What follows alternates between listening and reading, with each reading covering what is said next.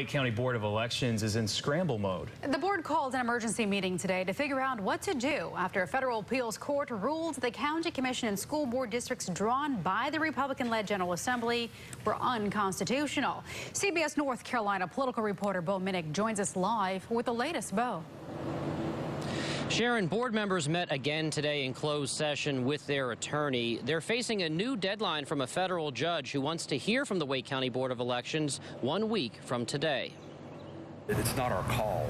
The state statute is very clear on whose responsibility this falls on. The responsibility of ensuring that Wake County citizens can vote for its county commissioners and school board members. A federal appeals court ruled the current district lines are unconstitutional. I know that the public, there's a lot of talk of reverting back to an old map, but we don't have the authority to do that.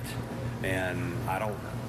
Others do. Others meaning the State Board of Elections, the General Assembly, or a federal judge. In 2013, the General Assembly redrew the Wake School Board districts, and in 2015, the County Commissioner districts. Both would have had 9 board members, including 2 regional districts. This map from the Wake County Board of Elections shows the 2 regional districts for County Commissioner. But now that the courts say those maps can't be used, the Wake County Board of Elections needs to tell the court what its next move will be. And time is important as absentee ballots start going in the mail in early September.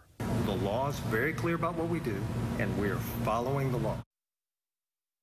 The Wake County Board of Elections will meet again on Wednesday night. Ahead at 6 o'clock, why some say that this renews their calls for nonpartisan redistricting. Live in Raleigh, Bo Minnick, CBS North Carolina. All right, Bo, we'll see you a little later.